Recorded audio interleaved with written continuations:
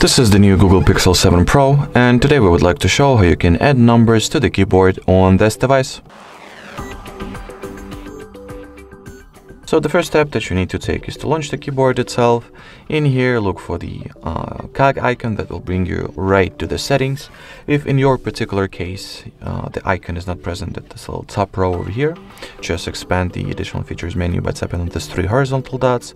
Then open the settings by tapping on the earlier shown gear icon. In here, once at the Gboard settings page, enter the preferences category, and finally all that it's left to do is to switch on the number row toggle like so. And as you will see now, that will effectively mean that you have successfully activated the separate number row on top of the characters at the keyboard of this device. Alrighty, so that will be it for this video, guys. Thank you so much for watching, and bye bye.